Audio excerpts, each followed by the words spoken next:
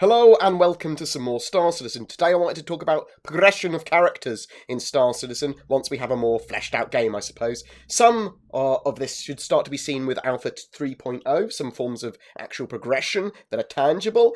This video is going to be a bit theorycrafty, but based on what CIG and Star Citizen peeps have said so far, keep in mind that stuff changes and evolves, so there is that. No stats and experience. It's important to remember that Star Citizen has no stats for players, no levels or experience points. All ability comes from that player's actual personal skill at the game, and armour, equipment and choices with their loadouts and ships. That sort of stuff allows you to do things. Your ship allows you to do certain things. Your armour and equipment allow you to do certain things. So what can we expect in form of progression in the persistent universe in the future, and what do we currently have now? So at the moment, in 2.6, there is currently no real progression. The 2.6 patch has limited persistence, but it does allow you to earn Alpha UEC, and in Arena Commander, you can also earn Rec.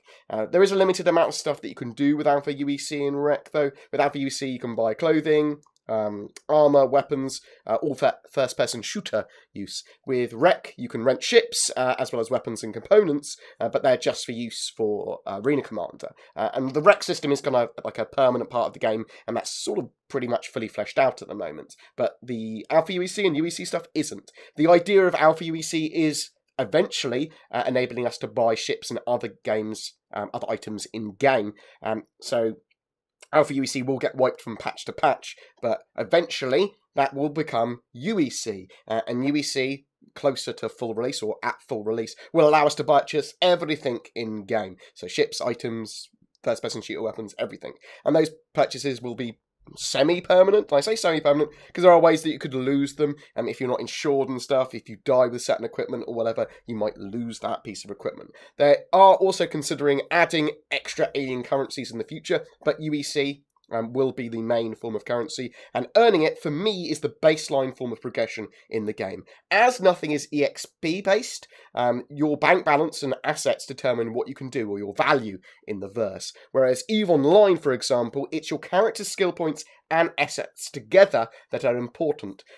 Skills allow you to do certain things. So you can only pilot certain ships if you have the correct skills. In Star Citizen, you're not locked out of anything, at least with hard skill choices. Now, costs of ships. Now, there are going to be severely limiting factors with ships that is just cost-based. Now, space ships, we're going to have their prices significantly changed compared to the IRL cash values that we see at the moment. It might take you a couple of days to earn enough UEC in your Mustang Alpha to purchase an Avenger Titan. I'm literally pulling these figures out of my arse, so there are no hard figures for this sort of stuff. What they do in the future, they will require balancing. They actually have tools to work out how much ships should be worth in the verse based on how much the raw materials are worth, how much time it takes to manufacture them in-game, and that sort of stuff. But larger ships are going to cost significantly larger amounts of UEC, and capital ships will be an appropriately huge amount, akin to buying a military ship in real life, and they can cost millions or billions even. So just bear that in mind. Those capital ships are group projects. Now, that's what they are supposed to be. It's not supposed to be something that everyone just goes, and I've been playing for a week, and now I have an interest. Careers. A massive pull of Star Citizen is the idea of choosing a career like Bounty Hunter or Explorer, for example, and then working your way up, starting for, if you're Explorer, getting a Mustang Beta, flying around, searching, finding some cool bits and bobs, some alien flora and fauna, then maybe getting yourself a Reliant Zen or a freelancer DUR, working onto a Constellation Aquila, and then eventually a Mighty Carrack or Endeavour for pro-level exploration. The ships that you get here will give you more and more access to more and more missions and things to do. Now, obviously, you don't need to do missions. Pirates might be making their own paths entirely. Miners might be looking just for tasty resources. You don't need to be on a mission to do that sort of stuff. But progressing up to better and better ships will be one of the major progressions in-game and allow you to do more. That said, larger ships will all need crew, and some players will progress without the need of their own ship in this game. You're just going to be, well, I'm going to socially progress. I'm going to I'm going to work on a ship. I'm going to learn my craft. I'm going to be a really good shield operator or something. That is a totally legitimate form of progression. Mission paths and reputation. So missions will be pretty diverse in Star Citizen. They've got a modular system, so we'll get a mixture of quite like cool theme park ride missions, like we've seen sort of demos of in the 3.0 demos from 2016, but also more modular missions where they're kind of pieced together from lots of different missions. They might be a bit dynamic. Missions are going to be one of the premier ways of earning UEC, and some missions will lead on to other missions, better missions, and there might be mission chains. Also, others might be geared for your ship and equipment, so some missions might only open up if you've got a certain ship, or might change difficulty in like what you can find based on who you are, what you are, your reputation, and that sort of stuff. But by completing missions with certain NPCs and factions within Star Citizen, this should help you get better and better missions and earn reputation with that NPC and faction. For example, being friendly with the Banu and doing lots of missions for them could allow you to eventually purchase a Banu merchantman from them, or open up more trade routes with them, or give you more information on points of interest to visit. And with that in mind, information is power. So, information, knowledge, maps, these are going to be massive parts of progression in Star Citizen. You're going to be able to find more stuff to do, but also materials, NPCs, and areas to exploit with the more information that you have. This can be points of interest on a planet, locations of precious asteroids or wrecks in space, map data for areas of space or planets. Even knowing about enemies and patrols in the area is useful information. For pirates, especially actually, learning trade routes, when and what causes cargo haulers to move in certain areas of space, whether and how to turn off comm arrays in certain areas of space. There will be a huge amount of info that you can gather pertaining to the area of space that you're in, a planet that you're on, your ship, loadouts for different situations, your career, how to do each of the game mechanics efficiently, like mining, time-based info, when's things happening in the verse, when are enemies here, when do things happen. Most of this will come from actually playing the game, but it is a way to progress, and filling out your Moby-Glass with as much data as you can is an important part of Star Citizen. Org and social stuff, so there might be progression within an organisation that you're part of. Each player-led org will have their own rules for progression, and you will need to ask someone that's appropriate in the position there. Find an appropriate representative of an org that you're part of, or one that you're considering joining, to find more information about that. But earning money and gaining and getting into like better missions will all be benefits of org and group play. I heartily recommend joining one. Star Citizen will have content for Lone Wolves, but I'm sure there are even orgs for Lone Wolves to share information with each other. They might not want to play together, but they might want to share information when not playing. Friends in game will give you access to more ships. Crewing is a legitimate way to get access to larger ships, but also some missions are going to require larger and group based gameplay. Raids and that sort of stuff will be in Star Citizen, but think of them as more dynamic rather than a set instance. NPC crews. So NPC crews and characters will be a thing in game. You can be able to hire or recruit NPCs. It's possible that you'll be able to get them like insurance as well, health insurance too, so that if your ship explodes, that won't kill them.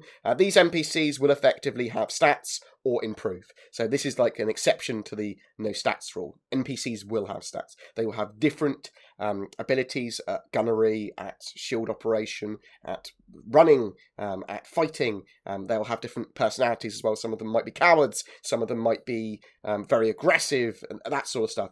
On larger ships, you might want to choose a few talented NPCs to be officers, for example, in certain key areas of your ship. Like in engineering, you might want like a super good engineer there, that you go, this is an officer. But NPC progression is a thing for your crew, and it's going to make gameplay much more interesting for people that go out of their way to find and recruit the best NPCs around, but they will get better or worse depending on what they do at certain things as the game goes on. Death.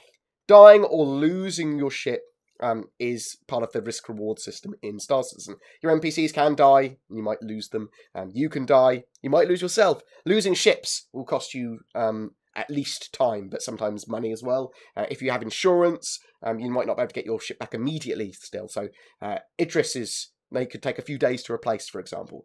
Dying, however, could lose you money, but also reputation. Star Citizen does have a permadeath mechanic. It's not you've been killed in your ship and you didn't eject, or you've been shot in the head, you're dead. It's nothing like that. If you get killed, it's assumed that you are recovered and deposited to a medibay or a hospital for healing. You'll wake up and maybe have a medical bill for expenses or whatever, and possibly like a new bionic limb or a scar or something. However, there is a chance that you will be killed and not revivable, and you are dead, permadead. Think of it more like that you have a certain amount of lives, but you don't know how many lives you have. Different types of things are more likely to take your lives away. So if you just eject from your ship, it's unlikely you'll lose a life. If you eject from your you don't eject from a ship in time and you explode, you probably will lose a life. If you do perma-die, you'll have to create a new toon, a new character, but your ships and items will pass to the new character. There might be some form of death tax or reputation loss that could stunt your progress, though. So just bear that in mind. It is risk-reward. Harder missions are more likely you might die. An afterthought. So some of these mechanics, or at least the progression, will start, hopefully, with a 3.0 patch. More missions, planets to explore, exploration of space, lots of things to do. Probably more things to do with Alpha UEC as well, hopefully purchasing ships in-game. Star Citizen is a sandbox game, so progression really is what you decide. But I like to gauge it by UEC, what ships you have, personal skill, information, and access to missions. But again, for a scientist in the verse with like an endeavour, finding biodata and creating new drugs could be your goal. So it is kind of quite fluffy. So please tell me what is important to your progression in Star Citizen. What do you like the idea of? Do you like Star Citizen's no skills approach? Do you think that everything career-wise and this sort of stuff will need signposting, or do you think people will go out of their way to learn careers via YouTube videos and stuff like that, like they do on Eve? Eve has got quite a complex system for a lot of stuff. Is there more to progression that I haven't mentioned? What would you like to see progression-wise? Because the joy of these videos is that we can kind of analyse stuff in Star Citizen, got to push it, even if it's just a light little push, into areas that we want. Obviously, there is a grander vision that we might not be seeing at the moment, but we're allowed to have our opinions, we're allowed to discuss them, and hopefully influence the game into a direction that everyone likes.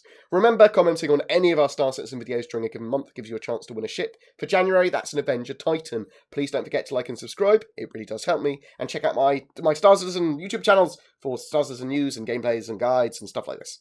Take care, guys, and I'll see you in the verse.